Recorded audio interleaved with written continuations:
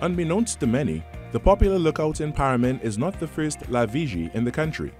Rather, it shares the title with at least two other locations, including Fort George. La Vigie is a patois phrase that translates to mean the lookout, and referred to military vantage points that were used to spot incoming marine vessels. During those days, there were a series of these lookouts that were used not only to spot incoming ships, but also to relay signals to the other bases strategically located on lofty ridges along the mountain range. Originally known as Bar La Vigie, this location serves a very different purpose today, more suited to the age of peace we now enjoy.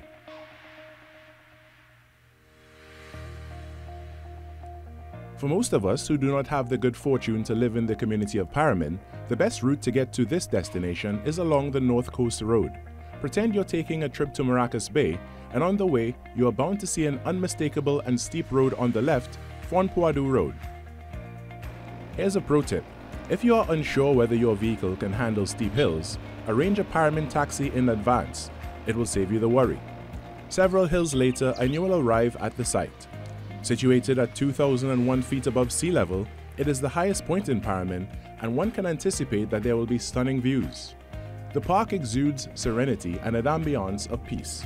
The sounds of birds chirping and the gentle rustle of leaves as the cool mountain breeze wisps through the tree branches provides the constant hum of nature in the area. Added to this, the mature trees provide ample shade so as not to be smitten by the sun. However, there is nothing that can protect you from being smitten by the views you behold.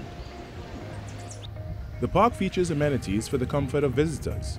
The most prominent of these are the 3 viewing decks that provide vantage points which offer unparalleled panoramic views.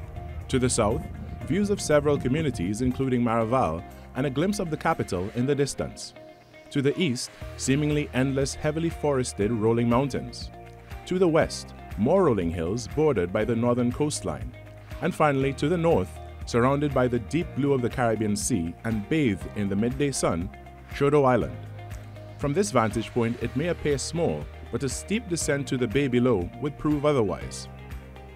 Overhead and at the tops of adjacent hills, clouds waft by so closely that one can almost touch them, and below, vultures, or kobo as we call them, soar through the air in search of carrion.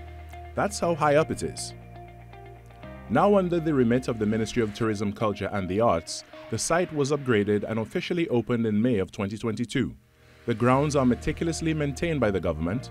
However, it is a point of pride to those in the community that it remains that way for a long time to come. They therefore treat it with respect, as should you if you visit. I'm Carrie Roberts, giving you a glimpse of the paradise we have right here.